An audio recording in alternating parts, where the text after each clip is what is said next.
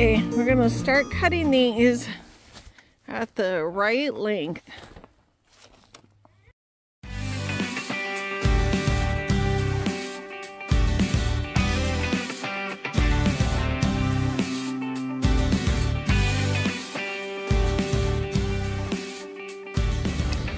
Well, we're in the hospital now because Dwayne got a giant splinter stuck in his arm.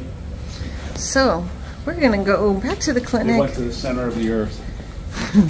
And go see how deep this thing is. Okay, now we're back in the room, waiting to see how deep in the direction it went, because it's so deep. The doctor even tried a minor surgical thing and couldn't get it out. So he might have to have surgery to have this splinter removed. But we're gonna go put the floor together, no matter what. So stay tuned, maybe I'll have pictures to show you. Splinter update. They couldn't see anything on the x-ray, so now he gets to have an MRI. So all we know is the piece of wood shows it's about that long. And I'll show you a picture of how thick, because you can see where it broke off. Hang on.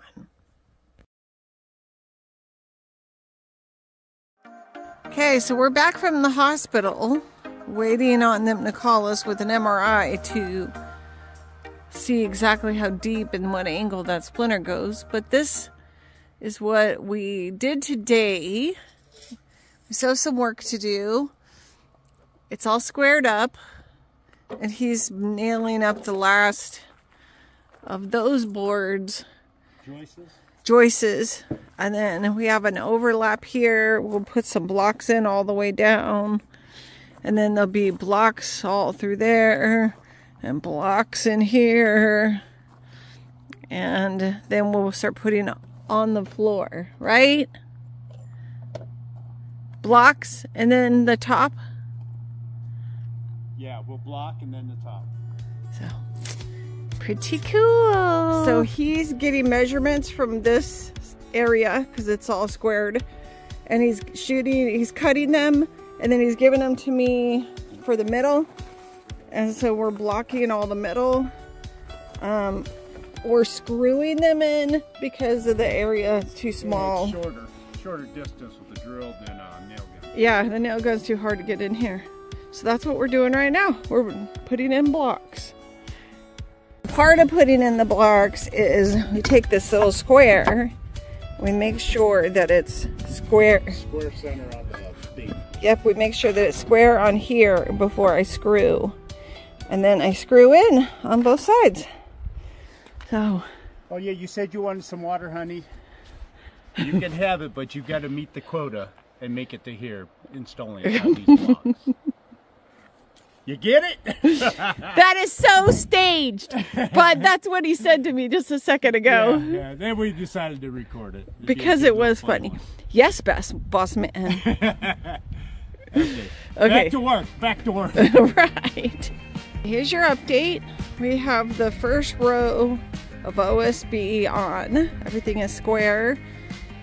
We cut the second row in half so that all of your seams are staggered.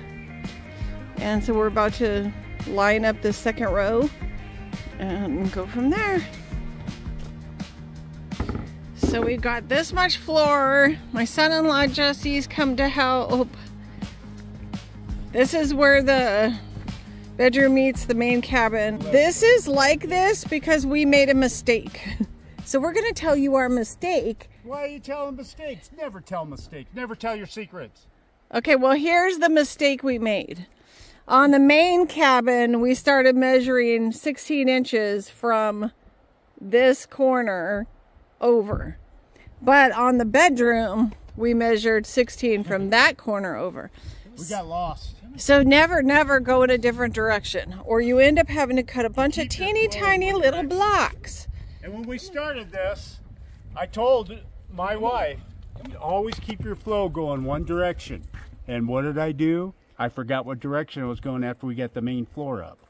And then this right here went a different direction because I was just standing right there. It was easier just to start right there. Okay, but what is the benefit of this mistake? This is going to be a very solid part of the floor where There's the walls come down. A wall that goes through there, so it's reinforcement on the wall. Yeah. So there's always a silver lining. Okay, back to work.